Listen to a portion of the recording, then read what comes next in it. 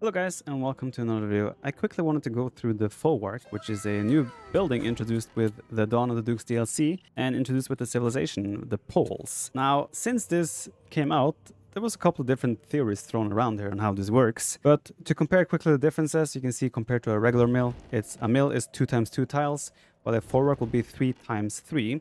So it's a bit more spacious, a little bit more awkward to place maybe on the berries initially, but besides that, not really any physical difference. It also has double the HP compared to a normal mill, so that's pretty solid. Now, the differences come more into the cost and what it actually does, and the cost is 125 wood for a Folwark, while you obviously know it's only 100 wood for a mill.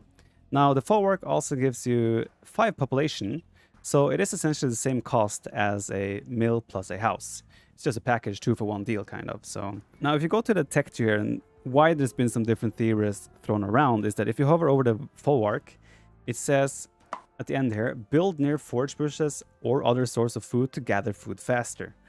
And that's where people I think got confused, because they immediately jumped onto the thought process of, oh, the Folwark also boosts the gathering rate of the villagers and farms and whatever around it. But if you look at any other civilization, the mill has exactly the same description. It pretty much tells you to build near food resources to collect faster. Now, where the biggest difference and probably the best thing about the Folwark comes into play is immediately collects 10% of food from nearby newly constructed farms.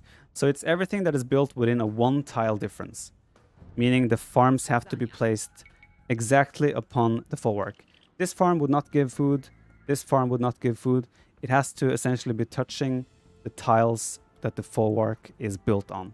This is the ideal way to place the farms. You can have 8 farms perfectly placed around the Folwark. Now, and how this works. As you can see now, we're building a farm. We have 175 food on our farm.